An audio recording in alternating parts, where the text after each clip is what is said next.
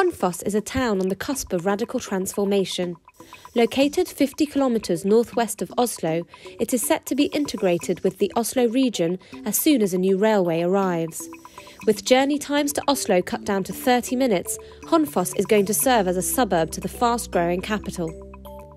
To expand on the town's rapidly changing identity, the task is to develop a new pilot neighbourhood in Hjertelia, an area of farmland and forest close to the town centre. Located between city and countryside, between man and nature, Hjertelia is meant to become an ecotone, meaning a region of transition between two biological communities. We strongly believe that agriculture has to stay local, but the size of the site does not suit modern wheat culture anymore. However, it matches the average dimensions of classic fruit or vegetable fields. The usual spacing between trees in an orchard is 8 metres, which is also the case for the average market garden row spacing. We have based the overall layout on this dimension in order to create an 8-metre squared grid oriented according to the slope of the site to maximise solar gain.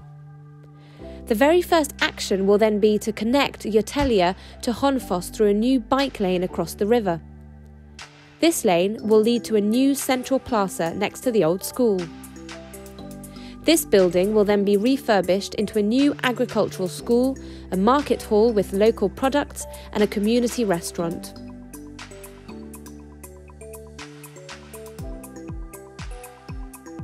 Once Hjertelia has become this organic agricultural hub, we will prototype solutions in a local try and test attitude to bring amenities and attraction to the area.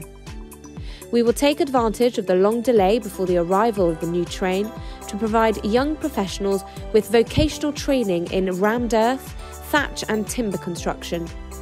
Thanks to a dedicated workshop, we can foster interest in the building industry using these sustainable building techniques. Within the training, apprentices will build one-to-one earth structures on the land strips left over by crops.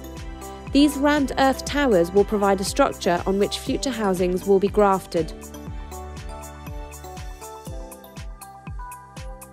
Thanks to the social and productive superstructure built during phases 1 and 2, the site will finally host a housing development. The housing blocks will be built in a metabolic process around the rammed earth towers.